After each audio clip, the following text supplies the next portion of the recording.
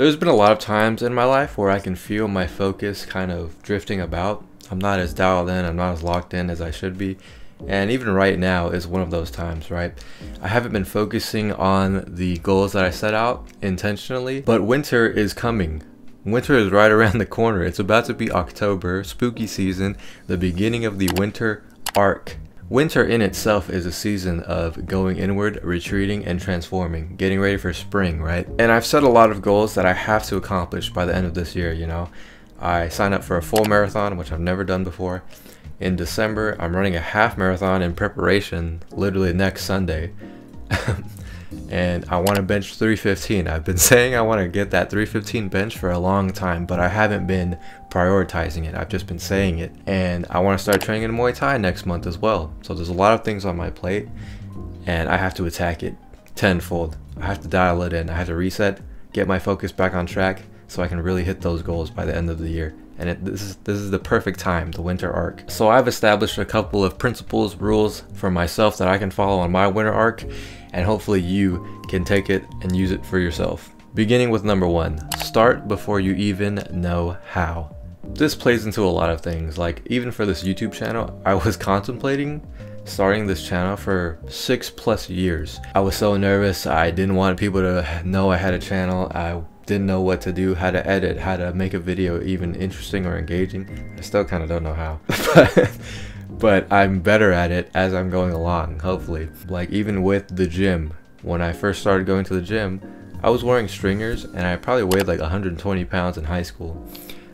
And I couldn't even bench 10 pounds on both sides. It's literally nothing, right? And even for this full marathon that I'm about to do, I fucking hate running. I don't have gear. I don't have, you know, all of that jazz. I don't know how to measure your VO2 max and heart rate and all that. Fuck all that. Just run. When you kind of just sit there and you fall into this analysis paralysis, you're like, oh my god, should I do that? There's 10 billion things on your mind when you should just go. And when you think about the master, the artist, the black belt, the great skateboarder or whatever, they were once a beginner, just like us, just like you and me, and they didn't have a clue how to do anything. You know, they drawed crappy, they skateboarded really bad, or they were a white belt and they didn't know what to do. The only difference is that they just kept going and they weren't afraid to look like a beginner. So start before you know how. Don't be afraid to look clueless. Moving on to number 2, prioritize your body and books. Right, I've made these commitments to myself, you know, running the marathon, the 3-plate bench, the Muay Thai training, right? So I have to be sharp. Like, I love taking supplements like multivitamins, I have fish oil pills, and I've recently been taking magicmind, the world's first mental performance shot, for over the past 20 days. And I'm not just saying this, I've really noticed an actual difference on the days where I take the shot in the morning and on the days that I don't.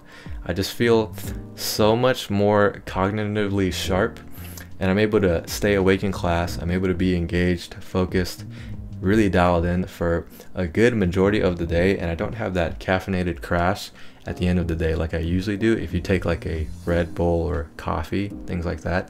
It's really been giving me that sharp edge that I've been looking for. I'm also a really big fan of the packaging that it comes in. I absolutely love it. So please get a box of magicmind yourself. Check out the link in the description box below and use code Prestin20 for up to 48% off your first subscription for the next 10 days. So back to our body and books. Benching 3 plates has been on my mind for the past 2 years. Ever since I hit 225, 2 plates on the bench, I was like, you know, I have to go that extra step, you know, I have to get 3. And I've just been toying with the idea, not really dialed it in. So I've just recently started this specific benching program. I think it's called the Smolov Jr. And my goal is to get that 315 bench within a matter of a month, if not by the end of the year. Perfectly fine with me, but I need to hit that 315 bench. And also something short that I wanted to talk about is surrounding yourself with the right people is very important in terms of this transformation, in terms of this winter arc. You don't want to be around people that weigh you down and kind of sway you away from your goals, right? So even at the gym, you have to be surrounded with the right people. Like, if you're going to the gym with your friends and there's 4 of you and you're all trying to bench, you're going to take like an hour on the bench and your workout's going to be trash.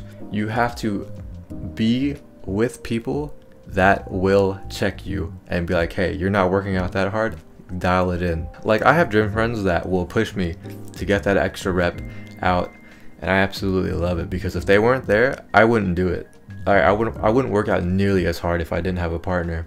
And I've got mentors that I can go to for advice if I need it. So you have to cater your environment to support you in that way, even with your friends outside of the gym, your coworkers, family, whatever. Stay away from people that aren't on that sort of transformation that you are on during this winter arc. And not only is it about prioritizing our body, but we need to prioritize our mind as well. I've been getting back into reading a lot. I kind of fell off a bit this year, but that's the point of this arc, right? I have to reset, get locked back in. And I know you're probably tired of hearing people say, oh, read, and you're like, god damn, everybody talks about this bullshit, read a book or whatever. But it's so true, because like, when you don't read, you kind of think the same thoughts over and over again. At least that's what I do, and what I've noticed, because there's no new information coming in from books. I guess maybe you could have information from like YouTube videos and stuff, but your thoughts and your ideas are kind of the same. And when you actually sit down and read a book, you sit with new thoughts for a lot longer than, say, a YouTube video, right? Because you're actually taking the time to engage and think about what you're reading. So it really helps me be a little bit more introspective, and maybe have the possibility, because a book can completely change your life. You buy the right book and you could be completely revamped into a different person, right? That's why whenever I'm interested in a book, I just buy it online. Like, if I see something that interests me, I just buy it. I don't even worry about it. I have it come in, I read it. If I don't really enjoy it, I just toss it. I'm not gonna force myself to read it. Maybe I'll come back to it.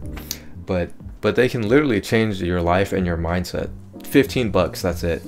You know, could be completely life-changing. So books are very valuable, in my opinion. And I know you're tired of hearing people on self-improvement say read books or whatever, but it is so true. So prioritize your body and your mind. This will make you unstoppable. The next thing I wanted to talk about is the law of fours. We're surrounded with cycles of 4. Okay, there's 4 seasons in a year: spring, summer, fall, winter, right? Each of these seasons represent a transformational change with the environment around us. And even with school years, right? There's your freshman year, sophomore, junior, senior. Even when I was in the military, I had a 4-year contract, and every year I completely transformed and changed from who I was the previous year. And even in one year, a year is broken down into 4 quarters, right? You have January, February, March, quarter 1, April, May, June, quarter 2, and so on. So you can really change who you are each quarter, which is not that much time at all. Which is why we're drastically changing ourselves during quarter 4, right? The winter arc. It's perfect timing, right? To get ourselves ready for next year. You can become a completely different person in just 3 months, 1 quarter. There's constant cycles in life with seasons and things that you just have to embrace, right? So you might as well go along with the flow of what that season is. And moving on to number 4, limit your death scrolling. We all do this. We're all a victim to social media, to the big companies that control our attention.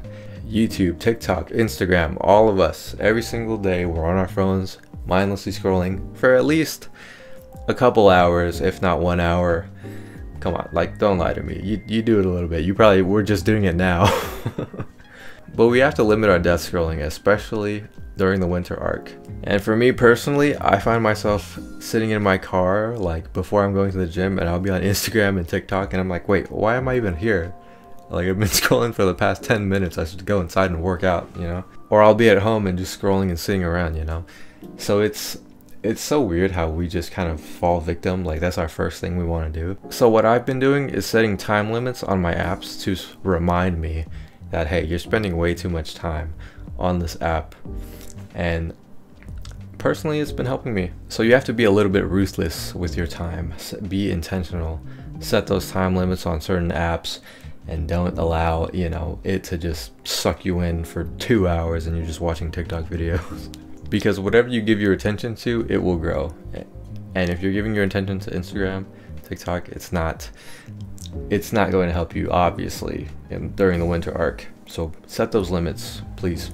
And lastly, principle number 5, hibernate. So just like animals during the winter, like bears, they go into hibernation to rest and recover, we can do the exact same thing. Because it's a time to focus inward on ourselves. When it's cold and dark outside, that's the perfect time for us to dial it in. And how I do this personally is like, I don't go out as much to pointless events.